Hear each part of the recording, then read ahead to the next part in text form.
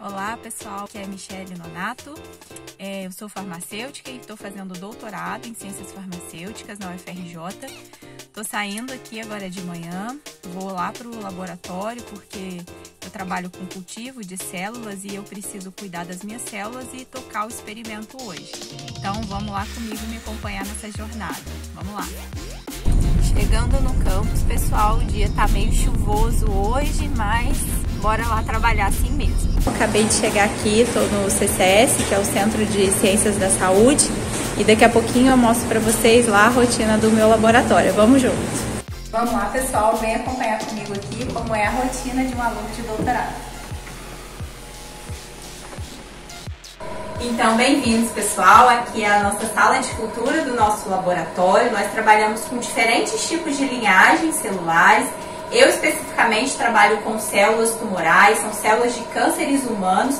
E a gente avalia a atividade de alguns extratos de plantas frente a essas células tumorais, né? E a gente também faz um comparativo com células não tumorais para ver se os nossos extratos têm uma certa seletividade a matar células tumorais, mas a manter vivas as não tumorais. Então acompanhe aqui comigo, eu vou tirar da estufa agora uma plaquinha de cultura que eu coloquei o tratamento dos extratos ontem, ficou 24 horas e eu vou dar uma olhadinha no microscópio para acompanhar o comportamento após o nosso tratamento.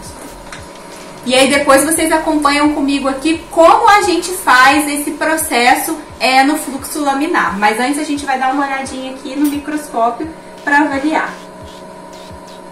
Oi pessoal, eu estou aqui no que a gente fala de fluxo laminar, é onde a gente tem um ambiente controlado, tá? Que é totalmente estéril, para a gente evitar a contaminação com fungos e bactérias das nossas células. E aqui a gente faz então o tratamento daquelas plaquinhas com os extratos, e esse meio coloridinho que tem aqui dentro, o rosadinho, é o que a gente fala meio de cultura, que tem os nutrientes necessários para as células se manterem vivas durante todo o tempo do nosso experimento. Então aqui é o que a gente faz, basicamente colocar os tratamentos para a gente fazer a avaliação se houve ou não morte celular com os nossos extratos. Acompanhe aqui comigo o procedimento.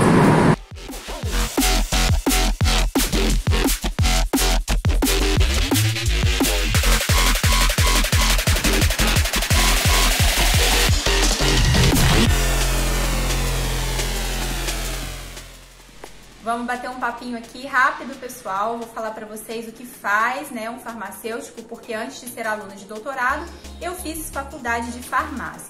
O farmacêutico, ele tem um mercado muito amplo. Eu vou listar aqui para vocês terem uma ideia quais são as áreas de atuação de um farmacêutico.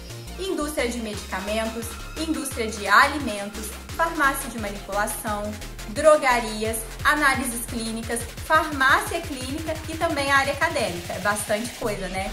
Eu tenho certeza que se você está aí com desejo de fazer esse curso, você vai encontrar aquele lugar dentro da farmácia onde você vai se adaptar melhor. E foi justamente o que aconteceu comigo.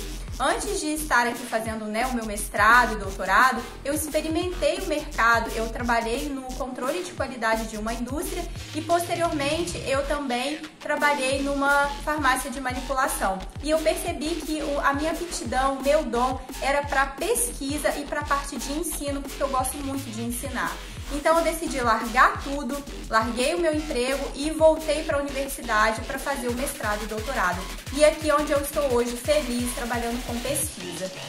E eu encorajo vocês que desejam seguir essa área também, se vocês terem um desejo de fazerem um curso de farmácia, sigam em frente, o curso é muito, muito legal e eu tenho certeza que vocês vão encontrar também o caminho de vocês dentro desse curso que tem um campo de atuação muito vasto. Qualquer coisa, siga a gente nas plataformas, nas redes sociais, que a equipe Nós vai ter o prazer de ajudar vocês. Um beijo grande, pessoal!